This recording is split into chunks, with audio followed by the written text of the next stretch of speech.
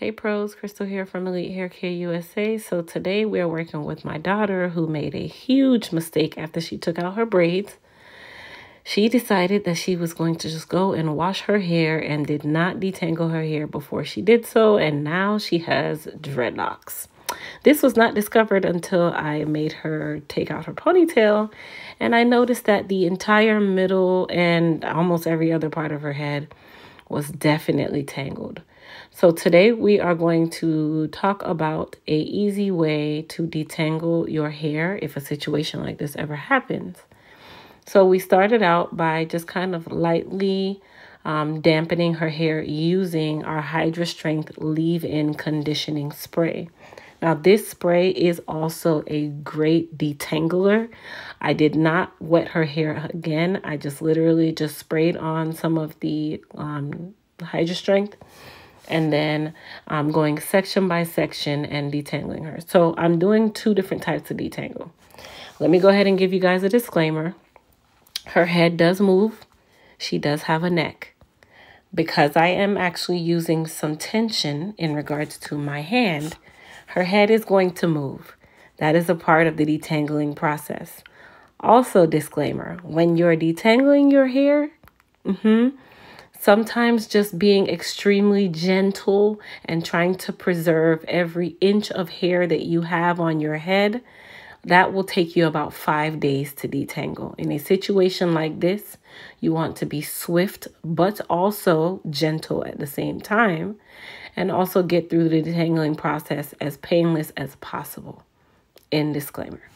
Okay, so I started out by going through and just pulling apart some of the dreadlocks that had began to form.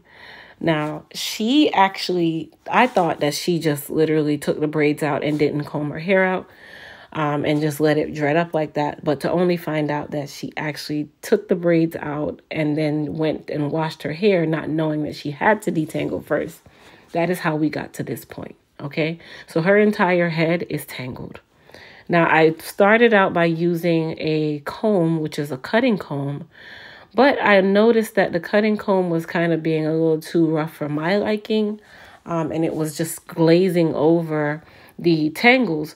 So I switched to the detangling brush that is a part of our 4-piece detangling kit. Now, this is the square puzzle brush. This brush, if used correctly, it made my life so much easier when it came onto the detangling process. And I still utilize these starting at the ends and working my way up. Now, before I even started brushing, I did make sure that I pulled apart a lot of the dreads. Anything that was getting caught in the brush, I went ahead and sprayed a little bit more of the Hydra Strength leave-in conditioning spray on her hair. Now, this is definitely something you're going to wash out in this instant because we are using it as a tool to detangle the hair because it is an amazing detangler. And also, we are just utilizing a method to soften a lot of the locking that has already started. Okay, so washing her hair or slathering the head with a bunch of conditioner, I mean, it can somewhat help, but that can also make the problem even worse. Okay, so you don't really want to go and wet the hair again. You want to go ahead and start pulling the hair apart, which is what you guys see me doing. I'm literally just grabbing the area where the knotting or the matting has started and just pulling that area apart as gentle as possible. I did speed up the video, so it's going to appear that I'm just tearing her hair apart, but I'm really not, you guys.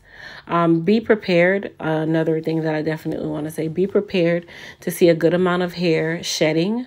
That this is normal. If you got your hair to this point, best believe you're going to lose some strands trying to get it out of this point, you guys.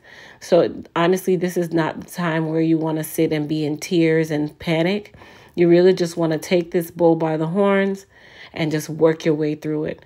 It took me about 30 minutes in total to detangle her entire head. And when I say every inch of her head had a dread, I promise you, every inch, even the nape of her neck, rolled up into a nice little buckshot. Okay, so this was not a simple task, but how you handle it is definitely going to determine your success at the end.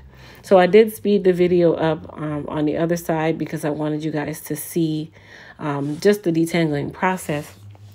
But some other pro tips. As I'm detangling her, I did not allow her hair to just hang free the whole time. I did separate or partition her hair in different places as I was going through the process because I just wanted to make sure that I could see my way through. That's another thing that I definitely recommend when you are at this phase of panic mode. Oh my gosh. Definitely just take your time. Now, that's all the hair that came out.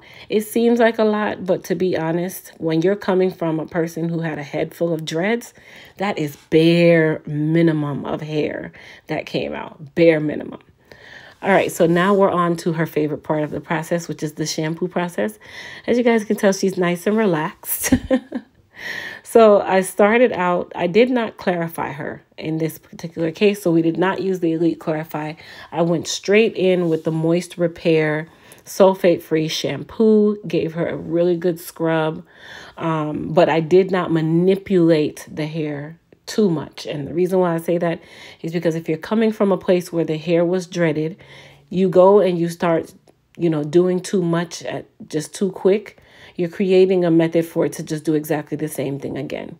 Now, the good thing about the Moist Repair is that it softens the hair well enough that I was able to take my puzzle brush, which is the puzzle brush from the 4-piece detangling kit, and utilize that brush at her ends only, just to slightly detangle her ends to make the tangle or detangling process even simpler. Okay. So after we did the shampoo, I went in with the Moist Repair Deep Conditioner, and then I also cocktailed that with our Hair Repair and Restore Conditioner. So whenever you do a cocktail, you want to make sure that you pre-mix your conditioners together, and then I put it all over her hair. Now, I did use about double of what I would normally use. Okay. Reason being is because I know she's coming from a place where she was just in a dreadlock mode. And I wanted to make sure that I had enough slip on her hair. And I also put enough condition because she is going to get a deep conditioning treatment. And I wanted to make sure I was able to just go and comb through her hair. At this phase, you guys, she only had a couple of strands that came out in the comb. It was barely any hair. So all her shedding was over at this point. So she's watching a movie at the same time, you guys. So if you guys notice, she's trying to look over her head because the TV is above her head.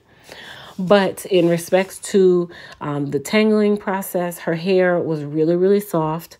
Once we got all of the gnats out or matted areas out, it was just really simple in regards to, just combing through her hair and then just doing the deep conditioning process. Now, I definitely recommend if you're going to do a deep conditioner and you have really dense hair, to go ahead and rope twist that hair before you put it in the processing cap so that at that point, you can go ahead and make your life a lot simpler. Now, once the conditioning was over, if you guys saw her face, yeah, that's cold water that we used to rinse out the conditioner. You guys know I'm always recommending cold water at this phase.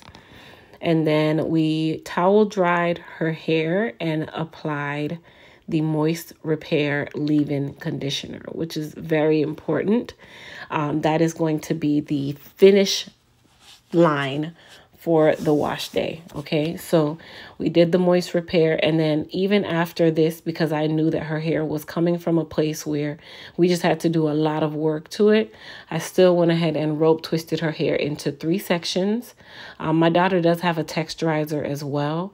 So even though she has that texturizer, that doesn't mean that I'm not going to treat her hair as if she was not 100% natural. So I did rope twist her into 3 sections and put her under the dryer for her to go and air dry. And this is also going to help with the elongation, after which she was in a very happy place because her hair was no longer matted and it was nice and clean.